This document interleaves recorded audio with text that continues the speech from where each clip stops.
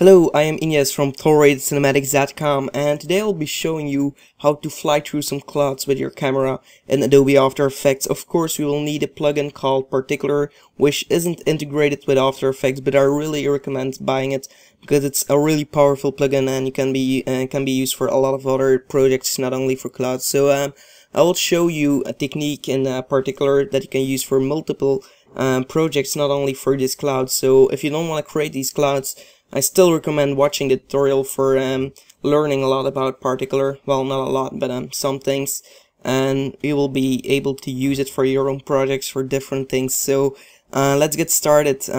Maybe you want to see a preview of what we are going to create, and this is a preview. Okay, so I'm gonna click here. Okay, there we go. So really simple, just some fly through some clouds over here. And we can do this on a different way as well by using different images, real images, because this is a preset in Particular itself. But you can use real clouds that are keyed out, and you can import them into Particular and use those as a particle. But unfortunately, I don't have these clouds keyed out, so I will show you the technique on how you can do it, and I will show it within a different example. But you will get the idea, so no worries, and let's get started on this tutorial. So first of all, I'm going to create a new composition, 9020 on 1080, and we're going to call it Clouds Fly Through. Okay. Hit OK. And now what you want to do is right click, New, Solid, and you want to create a nice color for our background, so it's the sky, so we're going to call it Sky. And then right click again, hit New, Solid, and just use it white color this time so you can see the differences between the layers, and call it Particular Clouds. Okay. Particular. Okay. Hit OK. And then go to Effect, Trapcode Particular.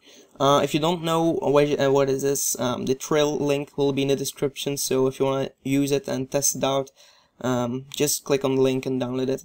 So first of all, we are going to emitter, and here we're going to change the emitter type instead of point to box, and then we want to change the velocities to 0, all to 0, because we don't need them. And then just drag this timeline to the left, so you also already see over here that the particles are born, and that way we can use them immediately. So next what we want to do is go to Particle and change the life to the length of your comp. So in this case 15 seconds, so I'm gonna enter 15. You could also add 16 to be sure if you have any frames farther than 15, or if you're not sure and you want to make it longer later on, maybe change to 35, doesn't really matter. So next what you want to do is make the particles to the screen width and get it into Z as well. So go to the emitter size X and just change it over here. So also if you hold shift, this is gonna move really fast, and maybe that's useful in some cases because sometimes you really have to drag a lot, and if you hold shift, that's going to help that. So that's also a nice tip to know. Also drag up the Y, I'm sorry, and then the Z, you want to change it to 20,000, something like that, something big. And if you change this to 20,000, you should use a position of Z as 10,000, so just the half of what you're entering right over here. As you can see, some little particles, not much, but we're gonna fix this because this doesn't look any far close to clouds. So just change the sphere over here in particles, so just open particle, and then over here particle type, instead of sphere we're gonna use as cloudlet, and this doesn't look anything near clouds either, but just change the size to, instead of 5, change it to let's say 180. And as you can see, again, nothing close to clouds, so just change the opacity to 15, and that will help. Maybe you want to make it a little bit wider, something like that, a little bit higher. Okay, there we go. 15, there we go, maybe 10. Okay, and I'm gonna use 200 instead of 180. So now we want to add a camera, new camera. I'm gonna use a 35mm, and I'm gonna name it camera, hit OK. and then just hit P on the keyboard to reveal the position of this camera. Click on the keyframe over here. Another thing before we do this, and go to particular clouds and click on the keyframe for particles per second, and then just move one frame into the time, so that's page down on the keyboard, page down, and then just change it to 0, or you can just do it by hand, but it's a lot easier with page down and page up to move. And if you hold shift you move 10 frames, also nice to know, which is really useful in some cases. So as you can see now, the clouds just stay all the whole time, they just stay in the same position.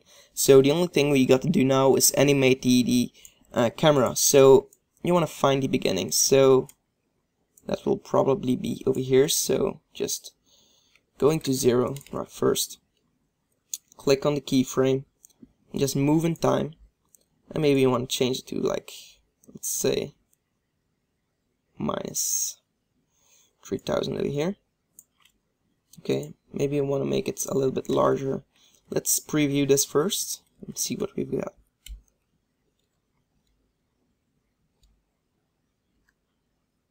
It's going really slow, so you want to change this a lot bigger. As you can see, it's not long enough, so the only thing you have to change over here is the Z space, and it's instead of 10,000 minus 10,000, I guess. Okay, there we go. That was the problem. Just change this a lot more. So hold shift. It's a lot easier. Okay, there we go, and now it should help a bit. So now we are in reverse, so you just change the keyframes if you want to move through them instead of going back. No big deal. If you want to make them bigger, just do so. I'm just covering some techniques over here, so I'm not going to try and create the most perfect sky over here. So it's just so you know how to do it and find your own way of creating some creative skies. So as you can see over here, this is our sky, and as you can see also it's way too small. So I'm gonna change it to, let's say, 300, and change the size random to 50. Okay, now re-render this. It might be too big now, so yeah, we'll see. Maybe I'm gonna pause this video until it's done. Okay, so it's done, and let's replay it. So this looks pretty close to a cloud, but maybe a little bit too big. So let's change this to, let's say, 250, and that'll fix a lot of this. So here we have our sky. But if you want to import real clouds that are keyed out and all that crazy stuff, and creating some really realistic scenes, also if you want to make it a lot more realistic, another thing you can do is just remove this background and import a real sky in here so that it looks really realistic, and it will help a lot. So maybe also change then the position of make a 3D layer, so toggle switches. If you don't see this one over here, this row, just click 3D and then just move it back into Z. So then just once you've done it, just press S on the keyboard to scale it up, and just scale it until it's fitting the comp over here. So that will also give a nice effect of 3D and that you're moving into space. Okay, so I'm sorry about that. So okay, once we've done that, I will cover the other manner of doing this. It's a little bit harder, but it's a lot more cooler, and you can do a lot more new things, and it looks a lot more realistic. So okay, create a new composition for this one, and just change the name to particle for cloud. Okay, and over here you'll have to import your real clouds that you have keyed out, but I don't have any clouds, so I'm gonna make one in vectors. So let's see. Let's say this is my cloud over here. And also what you can do is make this to the center of this timeline, so 7.5. Duplicate it by holding Ctrl and pressing D on the keyboard, and moving it to the beginning of the other one over here. Make sure they are not that they are aligned perfectly over here, and just make another one. So make some adjustment. And that can make some variation in your clouds. If you import two images of two different clouds, that will create some variation over here. So go back to particle clouds, and instead of particle type cloudlet, we are going to change it to sprite. So click on sprite, go to texture, and now what you want to do is go to project over here and just drop this cloud particle and drop it into the composition, and just key this out so that you don't see it anywhere in the comp. Okay, so sorry for struggling over here. Go back to effects control and go back to the texture layer, and now we can select this layer, particle for cloud over here. Hit OK, no biggie, and as you can see over here we have our clouds. So I'm going to change it back to, let's say, 50% opacity, so you can see that we have our clouds over here.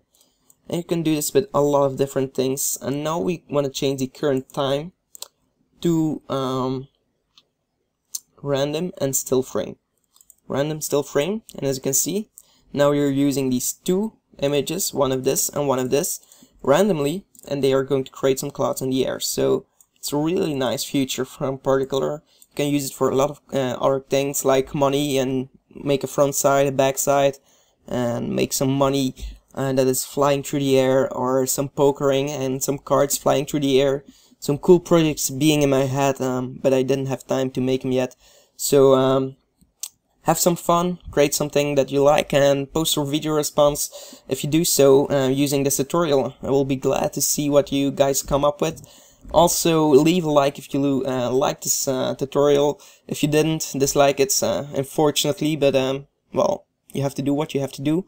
So be sure to check out my channel. I have a lot of other tutorials. I also take suggestions, so if you have a suggestion for a tutorial, just post PM me, not in the comments. I don't always see my comments, so it's easier if you just personal message me about that.